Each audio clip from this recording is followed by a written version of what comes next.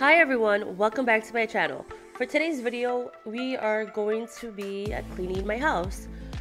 Not deep cleaning, but just mainly cleaning the mess Mason leaves behind everywhere around the house. He loves playing with Play-Doh, so little bits and pieces are literally all around the house. So every time he goes to school, I tend to clean it up and just make sure that Chase doesn't eat any of the clay left behind. He loves playing with clay and kinetic sand, and for you mommies out there, you know how kinetic sand and Play-Doh could be. If you don't clean it up, it gets dried up and it gets really nasty.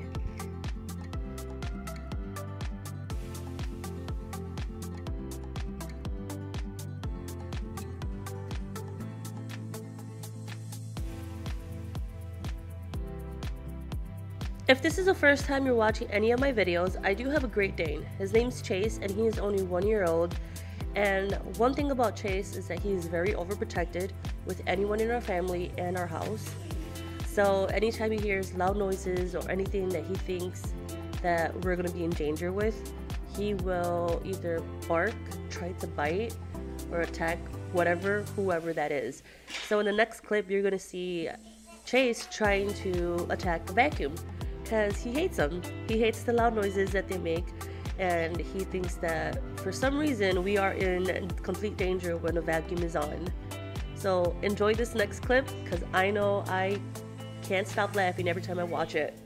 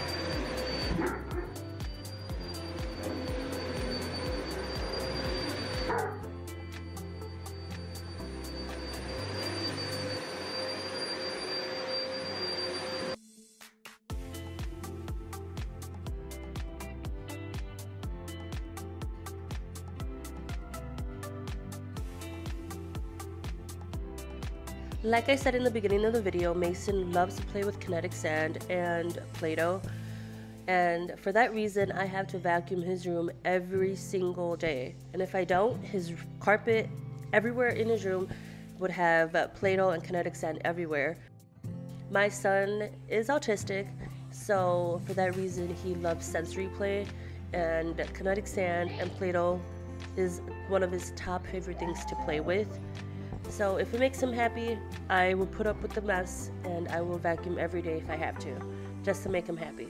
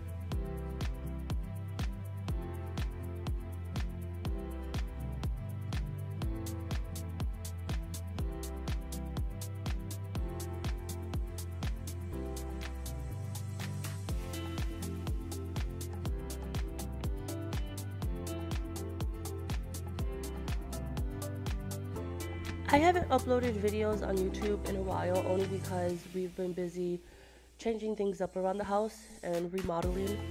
We've repainted our kitchen cabinets, we repainted all our doors, and we also painted the kitchen and living room.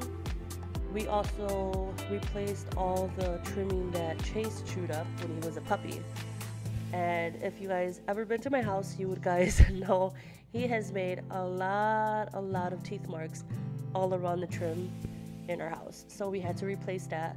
Now that he's older and he stopped chewing stuff, he's gotten a lot better.